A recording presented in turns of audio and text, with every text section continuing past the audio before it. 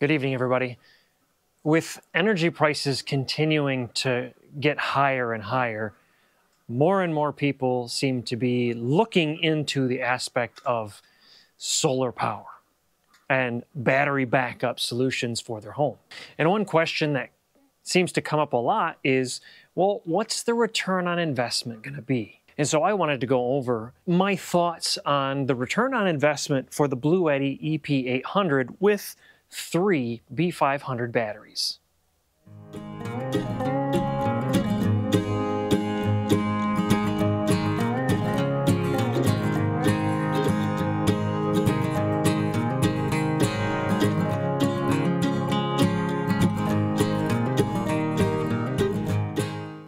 Now, right off the bat, I'm going to apologize if you hear the ducks or the chickens, because they're just making a whole lot of racket out there.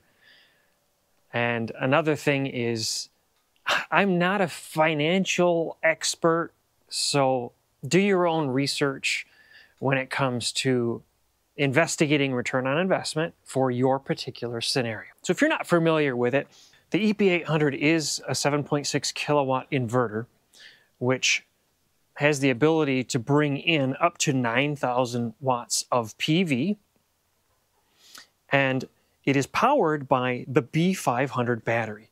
And in my stack, I have 3 B500 batteries, which gives me just shy of 15 kilowatts of backup power. So when I think of return on investment, there's 3 things that come to mind.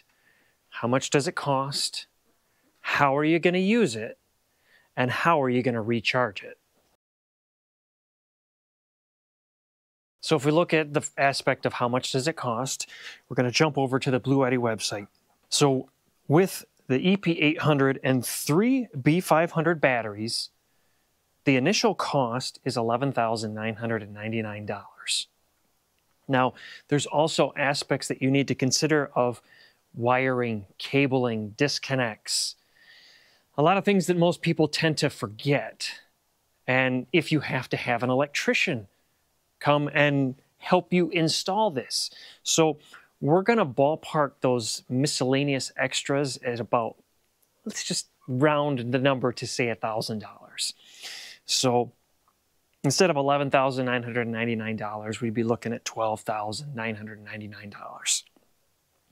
And you can see right here, it talks about the cash price, but then it says after incentives. Well, there is a 30% federal tax credit, which again, I'm not going to claim that I understand all of how that all works, but they actually have on their website, you can hit See Detail, and it's going to take you to the IRS website, which is going to give you all the information you need to know about that federal tax credit and how it applies to new solar installations. It applies to wiring. It can apply to the installation, so you can have a 30% tax credit on your installation of the full system. So if we pull up the calculator on the screen here, let's say we had $12,099 times 0.3, that's $3,899 in tax credit, which would reduce your total cost of this system down to $9,099.30. So round numbers, $9,100 would be your total end cost for installing this system. So that's the first thing that I tend to look at regarding return on investment. So what does it cost? Including the 30% tax credit, about $9,100. And that gets you the inverter and just shy of 15 kilowatts of backup storage. So the second thing is, how are you planning on using it? These last 2 areas are going to determine how quickly you can get a return on your investment. There's 3 different modes that this inverter can be used in: time of use, backup, and self-consumption. In time of use mode, you can use the logic of this system to run off of battery power when your electric rates are higher. And then when your rates are lower, you can use grid power. That mode is really only beneficial to you if you live in a place that has multi-tiered electric rates. And those rates are going to be a big determination factor of how quickly you recoup your return on your investment.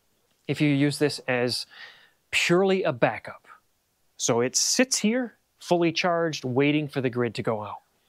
Well, in that case, your return on investment is going to be pretty long because you have no way to recoup your cost unless the power goes out. Think of it kind of like a dedicated UPS for your house. Well, that's great. It gives you that insurance that you're going to have power when the grid goes down, but you're not able to recoup that cost nearly as fast as you could because it's just sitting there waiting for the power to go out. The last mode is self-consumption mode, which is the mode that I run this system in. Self-consumption mode means that all the loads are being powered by this system until the batteries on this unit drain down to about 20%, and then it will switch back over to grid. So I am saving all that cost of running those loads off of the grid on a daily basis. And that cost savings translates into a faster return on investment because I'm not having to put that money towards my electric bill. The third factor that I look at in regards to return on investment is how are you charging this system? So you can charge this system by means of the grid, or you can charge this system by means of solar power. Actually, if you look right over here, I've got more panels to install because I recharge my system by solar power. In my mind, if you recharge with the grid, and there are several factors that could play into this, but if you recharge with the grid power, you're not really saving yourself any money because you're just pulling that same power from the grid at a different time.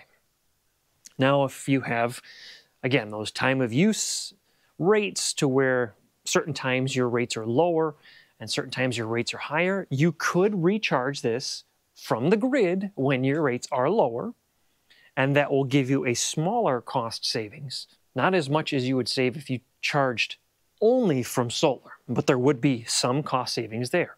When you look at charging with solar, really, real estate is going to be the expensive part because you have to figure out where you're going to put some of this stuff. You could put it on the roof of your home. You could put it on, in my case, an outbuilding. You could put up a little ground mount. I mean, I picked up a used pallet of Santan solar panels, and they were, I think the cost was around $1,000 maybe. So panels are fairly cheap, especially if you can get them on sale. So not using the grid to recharge the B500 batteries would significantly decrease that time frame for your return on investment. So if we look at those three aspects of cost, how are you running the system, and how are you charging the system, we can kind of get a ballpark idea of what our return on investment would be. So we're going to pull up our calculator again, and we're just going to round it up to $9,100. Just to make it easy math. Because for those of you that know me, I'm not good at math. So if we can keep this constantly charged with up to that 9,000 watts of solar, so that we're not having to pull from the grid at all, again, these numbers are going to vary based on your household, but let's just say running this in self-consumption mode, charging only with solar, saves you $100 a month. So $100 a month times 12 months, that's $1,200 a year. So we take 9,100 divided by the $1,200 a year.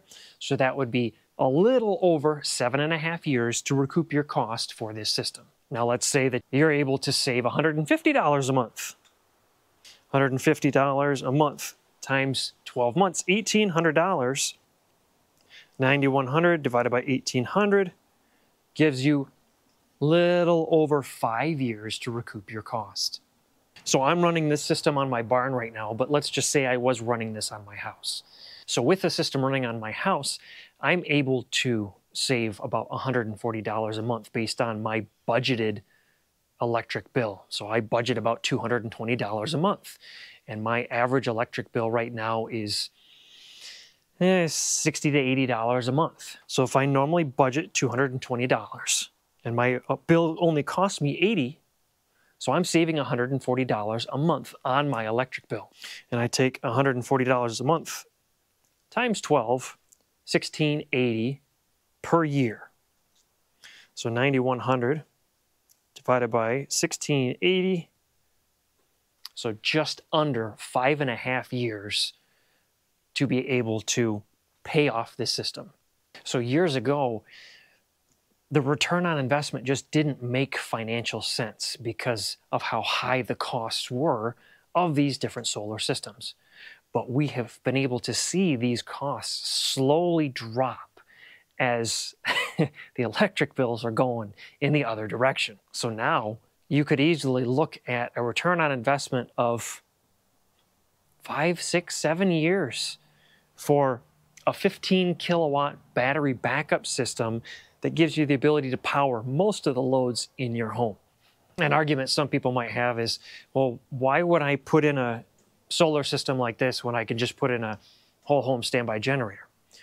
Well, I mean, you're still looking at $10,000 plus to install a whole home backup, including installation and wiring. But you also have to look at the maintenance aspect of those whole home generators. Those things have to run, what? Once a week, once a month to make sure that they're running properly. Then you have to go through maintenance cycles. And on top of that, you still have to provide a fuel source that you have to pay extra for, whether that's natural gas, whether that's propane. So even in a power outage situation, you're still having to pay for that fuel. Whereas a system like this, if the sun comes out, you can recharge your batteries. I can't help but think about all those folks that are without power right now in North Carolina, in Florida, from the hurricanes that we've had in the last several weeks. My heart goes out to them. I had friends that they were out of power for over 2 weeks. I couldn't help but think, boy, if they only had some kind of a solar setup on their home, they could have power when nobody else does. And I've also seen stories of folks in Florida who have backup power when nobody else does. And they're just kind of, super thankful that they got this system in before disaster struck.